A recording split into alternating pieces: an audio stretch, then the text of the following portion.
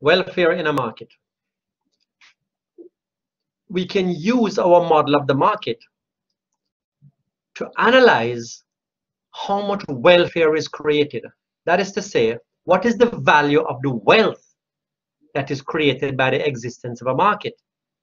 And being able to visualize the amount of wealth created by a market is going to allow us to analyze what is the effect of various actions on people's welfare.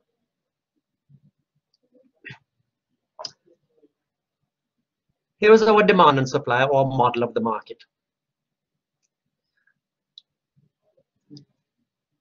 We are going to use this model of the market to do welfare analysis. And by way of introduction, I'm going to introduce you to a clip from an old movie starring Richard Gere and Julia Roberts, a movie from 1991 called Pretty Woman. In the segment we're about to see, Edward is a wealthy financier. The night before, he has picked up a sex worker, and the following morning, he now has to negotiate with her because he decides he wants her to stay for the week. Let's have a look and listen. I just think it'd be better if you went with a date, you know, keep it social. Edward? You hear me? Yes, yeah, I'm here. What is that? Housekeeping is singing.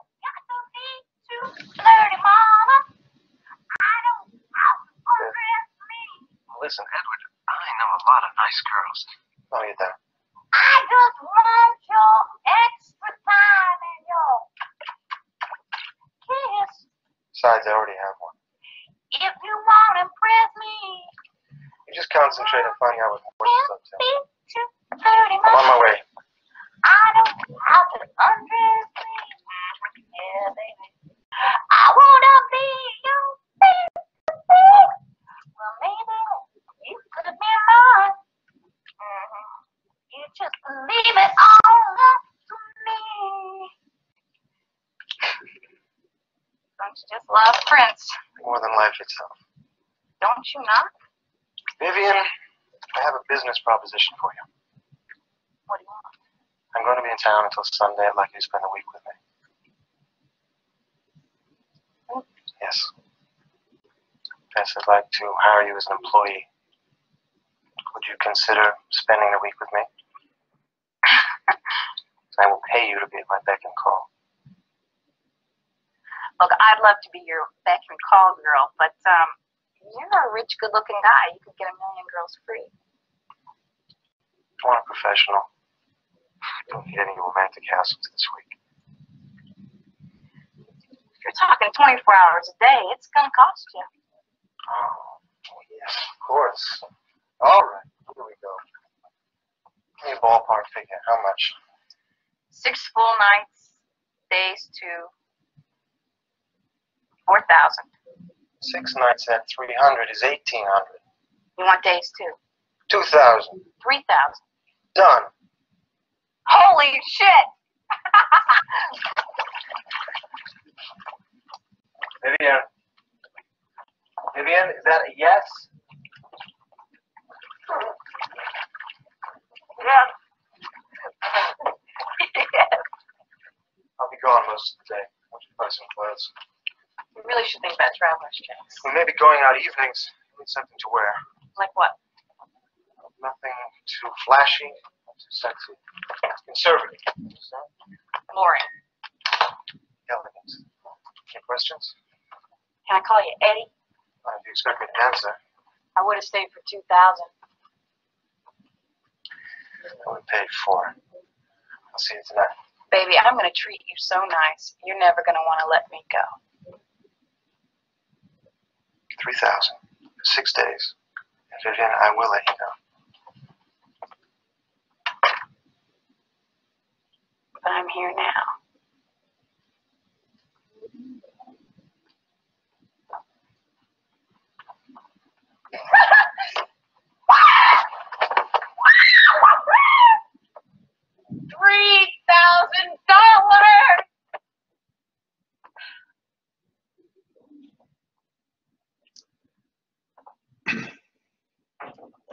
So the question that I would like to ask is, why did she throw herself on the bed and stomp around with such happiness? You know, I went out and bought some lunch earlier, and when I paid for my lunch box, the vendor did not drop on the ground and flail her feet and go, you know, $300 with any excitement. So a sale doesn't normally result in that kind of exuberance. What was Vivian so happy about? It's on the screen. She was happy about the producer surplus. The difference between the amount received from selling a product and the seller's reservation price. The reservation price is the smallest amount that he or she would have been willing to part with the product for. The reservation price below which she wouldn't sell. And we know how much it is. She said she would have done it for $2,000, but she's getting $3,000. So what she is excited about is not the $3,000, it's that extra $1,000. It's the producer surplus. I want to model the producer surplus.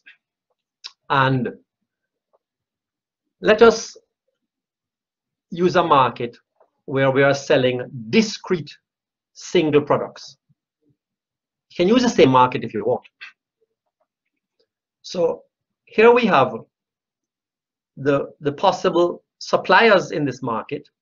We have 4 of them demonstrated on this diagram, and their willingness to supply the same product, the same service, and the reservation price of each of them. The first supplier is willing to provide the service for $10, second one for $20, the third one for $40, the fourth one for $50. Well, on a particular Friday night, the going rate in this corner of the world is $50.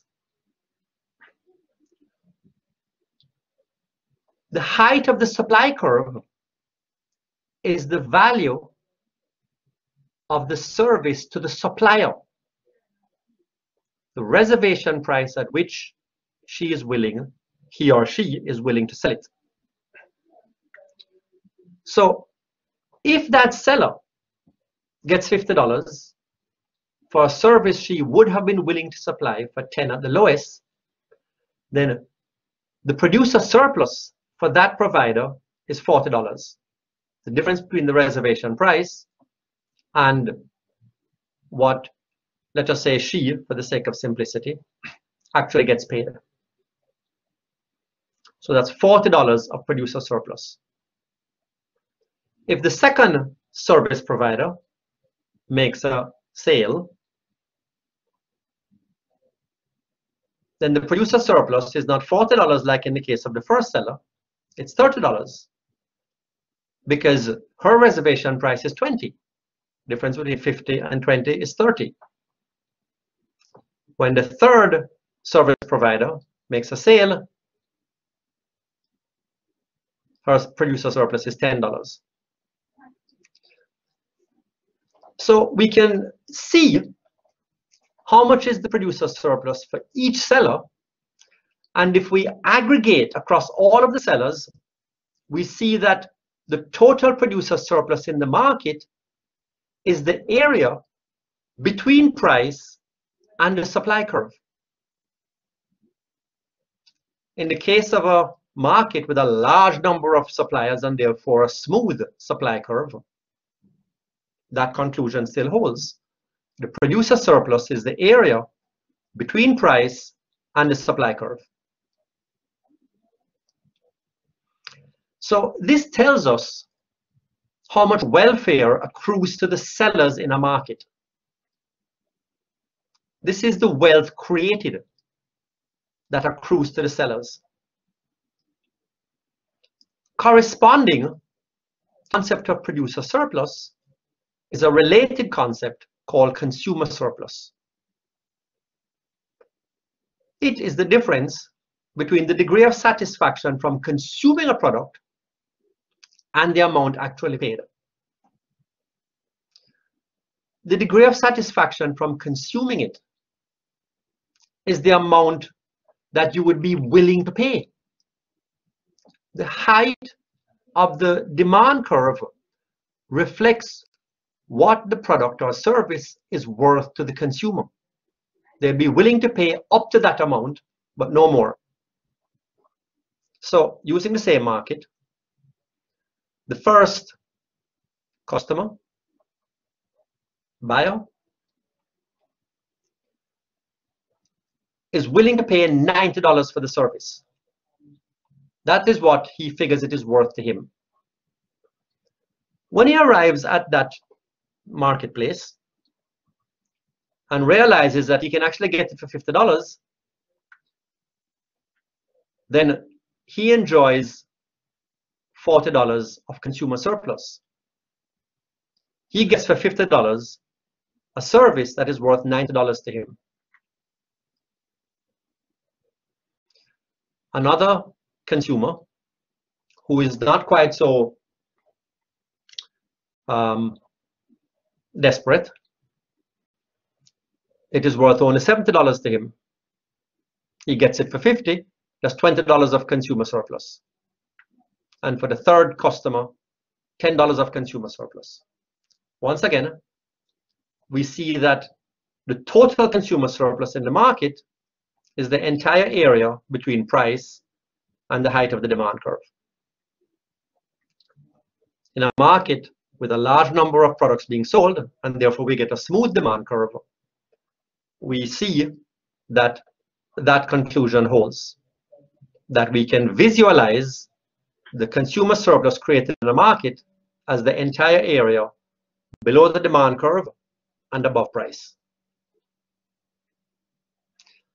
So market transactions create both producer surplus and consumer surplus.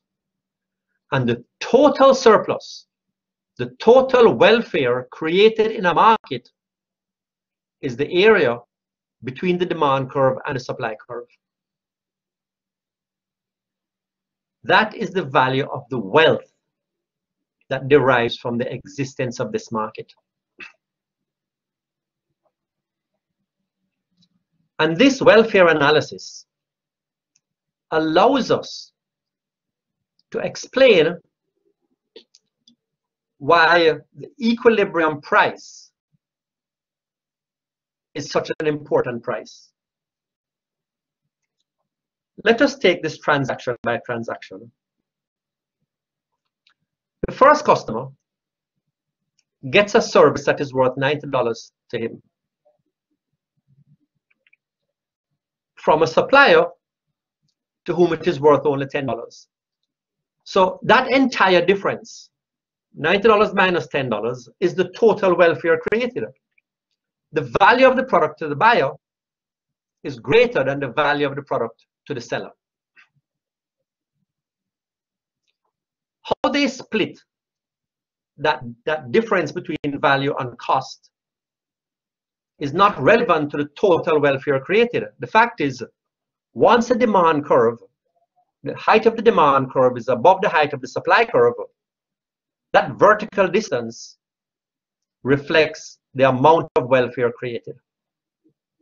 The first transaction creates that welfare. Second transaction creates welfare. Value is greater than cost. The third transaction creates that welfare. Let us look hypothetically at a fourth exchange were it to take place. A customer comes along whom the value of the service is less than the reservation price of the supplier. No deal can be struck here. The customer is willing to pay $38. The supplier thinks that it's worth $63 to supply it, And so it's not worth it to her to accept less than $63. It's not worth it to the buyer to pay more than $38. Were that transaction to actually take place, it would destroy value. It's worth less than to the user than it is to the supplier. So that transaction ought to take place. It subtracts from market welfare. All the transactions up to that point add to market welfare. Which is the price that will allow all the welfare creating transactions to take place, but no more?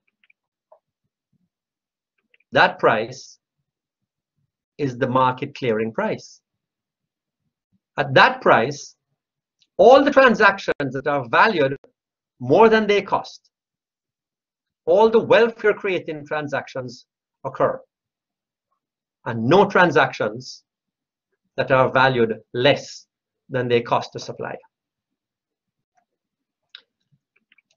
So the equilibrium price is the price that allows the greatest welfare to be created in a market. All of the value creating transactions take place. None of the value destroying transactions do. The equilibrium price and quantity is optimal, is welfare optimal. It creates the most welfare. I will say, parenthetically, that this implies a whole lot of assumptions that may or may not exist, but we will get to those in another unit. For now, the equilibrium quantity and price creates the most welfare. Our takeaway is that the area between the demand and supply curves up to the quantity traded represents the welfare created by a market.